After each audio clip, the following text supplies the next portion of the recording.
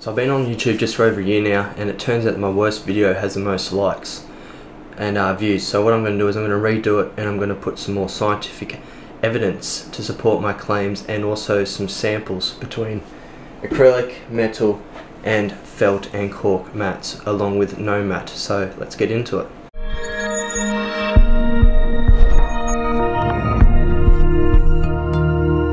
First topic of the video is going to be the weight of the platters. So depending on the weight of the platter you use can have adverse effects on the playback sound. Heavier platter will result in a more well-maintained playback speed. This is due to rotational mass. The inertia of the platter rotating results in the platter taking longer to react to speed changed. The disadvantage to this, however, is that the turntable will take longer to originally get up to speed and could place excessive strain on the bearings due to added weight. However, many companies take this into consideration when designing the rotating components by using better quality bearings with tighter specs. Now, to discuss the weight of the platters. The metal stock platter weighed 1.5 kilos, while the acrylic platter weighs only 1 kilo. This results in a 40% difference between the two platters, even though the acrylic platter is about 3 mil thicker overall.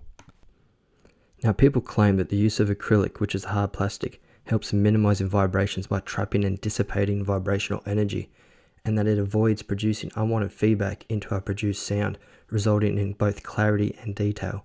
These vibrations can be caused by various sources, such as vibrations from your speakers, people walking past your turntable, and even air vibrations. This can be avoided also on a metal platter, however, by the use of a cork, rubber, felt, or a leather type mat. Now, acrylic platters have the advantage of not needing a slip mat. However, I recommend a record puck/weight, as the mating surface between the vinyl and the platter is quite slippery, and any warped albums may struggle to play without spinning. So what I'll do now is play a few snippets from songs recorded using both acrylic no mat, acrylic with the cork mat, metal platter with the cork mat, and then metal using a felt mat.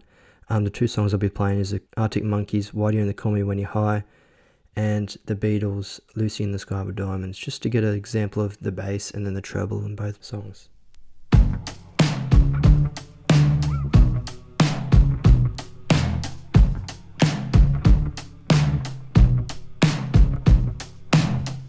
The mirror's image, it tells me it's home time, but I'm not finished, 'cause you're not by my side.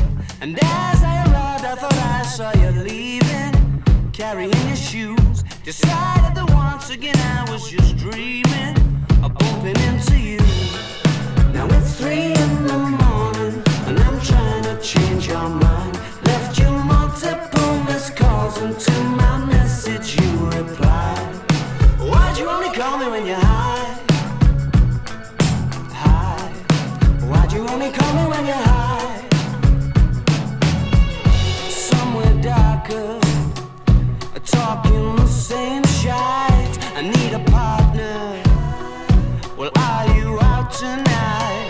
It's harder and harder to get you to listen. More I get through the gears, incapable of making alright decisions and having bad ideas. Now it's 3 in the morning, and I'm trying to change your mind. Left you multiple missed calls, and to my message you replied. Why'd you only call me when you're high? There you have it, different audio examples of both platters with the different types of mats. I can't hear a difference. See if you can. If you can, leave me a comment below. Cheers, guys.